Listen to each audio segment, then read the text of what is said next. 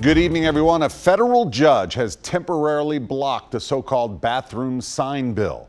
That judge said the requirement for business owners to post a sign if they allow transgender people to use a bathroom associated with their gender identity violates the business owner's freedom of speech. Well, News Channel 5's Jason Lamb has much more from one of the local business owners who sued.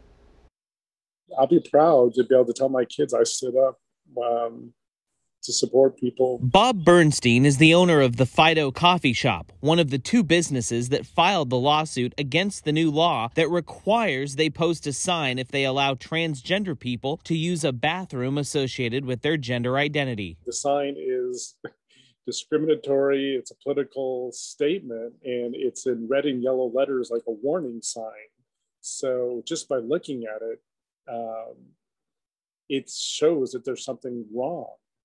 There's some danger or something happening. The ACLU promised to sue against the law, and they are providing the legal counsel for their lawsuit. In a ruling today, U.S. District Judge Alita Trauger sided with the business owners, temporarily stopping the sign requirement because she said it violated the First Amendment, forcing the business owners to say something they don't want to. Of course, the signs required by the act are statements about the nature of sex and gender and the role of transgender individuals and society, the judge wrote in her order. Justice is blind, but the court does not have to play dumb. We've never enforced anything and never thought about enforcing anything or telling people they can or can't use the bathroom of their choice. While Bernstein hopes the law will be permanently ruled unconstitutional, the ruling today allows the signs to stay down in public businesses across the state. Jason Lamb, News Channel 5.